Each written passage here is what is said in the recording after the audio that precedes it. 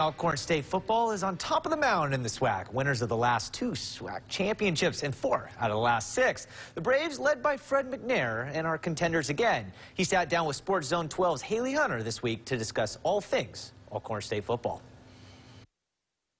SWAC Offensive Player of the Year quarterback Felix Harper returns this season. Just what does his return mean for the success of your team? I mean, it is great because of the leadership that he gives to our program.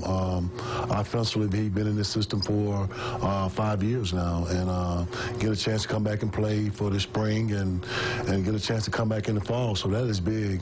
It means a lot to his offense. It means a lot to Alcorn State University Brave football. Who are some new players on the team this year on the roster that you expect to make a splash? Well, the biggest thing is we do have a quarterback coming in, Cole Williams, from Carver High School in Alabama, Montgomery. So we're very excited to have him on board.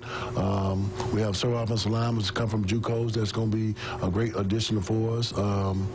We have a transfer from Vanderbilt, C.J. Boulder, that we're very excited about. It's a different season this year, just 6 games you'll be playing. How much more important does that make each game in terms of being prepared? It's tough because we won't get the kids back until January the 14th. Then we don't start camp until January 27th.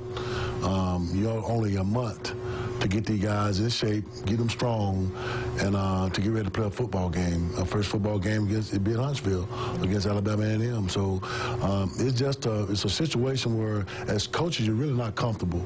It's a touchy situation for me as a coach because I'm about these young men that we mentor, about their well-being. With the COVID-19 and the social distance stuff, there's a lot of concern. Yeah. Well, just finish with this, Coach. How excited are you to be back out there with your players? Like we talked about earlier, they're pretty much like your kids. Oh, they are, and they are. And I think that, you know, these young men really trust this coaching staff to lead and guide them and mentor them in the right way.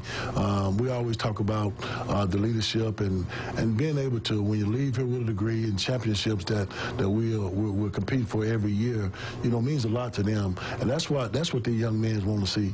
They want to see a coach that care about them. They want to see a coach that mentor them in the right way when they leave here, still reach out to them and call them back to just say thanks for the time you've given this university to be a part of.